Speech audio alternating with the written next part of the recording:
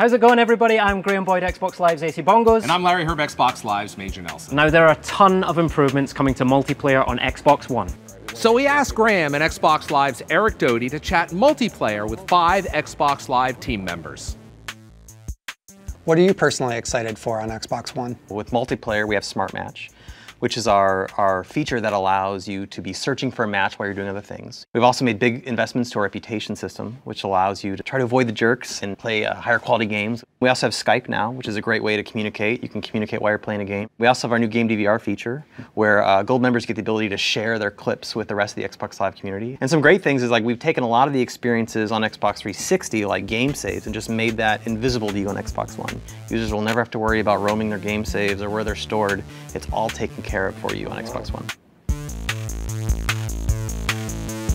I'm really excited about Smart Match. How is that going to improve the multiplayer experience? And Xbox One, we're really looking at more like we want to create the fun, right? We want to make sure that people are actually having a good, enjoyable, fun, social experience. And so it's not just, could I play with you? It's that, should I play with you? Am I going to have a good time with you? The best way for us to sort of make sure that people have the experience that they want and not have negative experiences with others is to make sure that they're playing the way that they want. And Smart Match is a way of sort of making sure that gamers are getting matched in ways that they want to get matched in. So tell us more about reputation and why it's so important to the Xbox Live service. Smart Match does a good job of helping kind of group people together with similar reputation scores. When your reputation changes, you start to get matched differently. And the folks that have good reputations, who are just there to have a good time, will actually be matched with folks that are more like them. On Xbox One, it's much simpler now that you can quickly just push the block button, for instance, and quickly just separate the communications from the player, quickly remove them from matchmaking in the future. The thing that's really interesting is when you click block, an element of feedback goes in the reputation system and starts scoring you, right?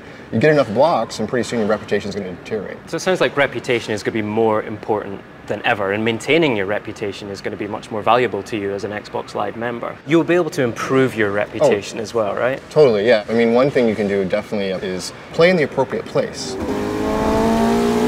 Not just quick match, but if I go into beginner, expect kind of beginner type play. If I play in the veteran place, don't drive backwards down the track, play appropriately, the system just works.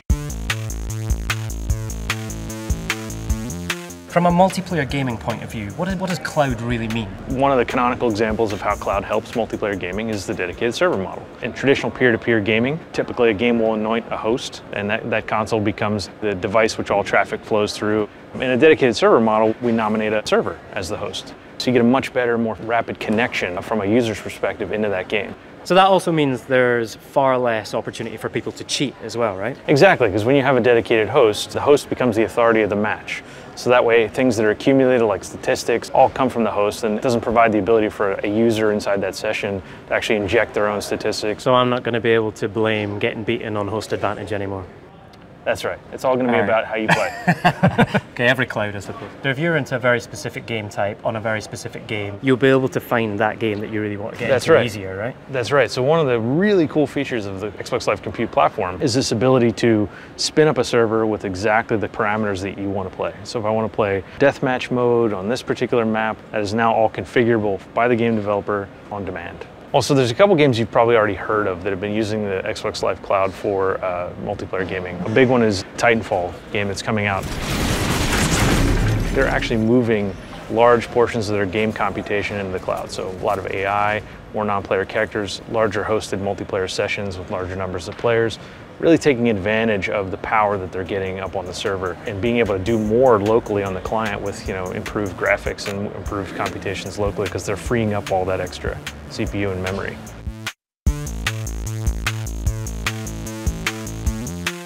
Kim, can you give us a little insight into what you're working on?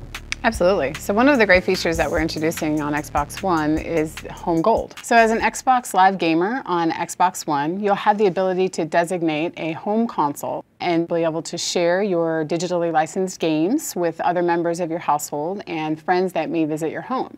If you happen to be a Gold member, you'll also be able to share the benefits of your Gold membership with others in your home. So your family members, friends that may visit your home, when they're logged into that console, whether you're there or not, they will be able to access things like multiplayer and those types of benefits that you get as a Gold subscriber. So what happens if I'm roaming at a friend's house and logged in on their home console? Just sign in to any Xbox One Anywhere and your home screen, your digital content, your friends list, your game saves, all of that just goes with you no matter where you go. Family members or friends that happen to be at your home on your home console will also continue to get those gold benefits from that console.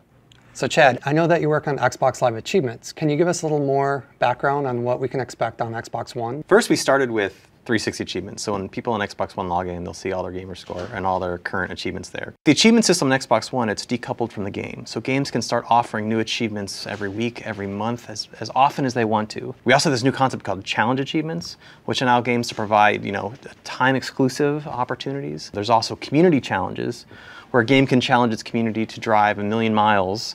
And if the community is able to do that, that will unlock great things for the community. So across the Xbox One experience, you'll see activity feeds of the challenges and achievements your friends have earned. You'll be able to see all the challenges and achievements that games are offering to you. All this is going to help games provide a great way to keep their players super engaged.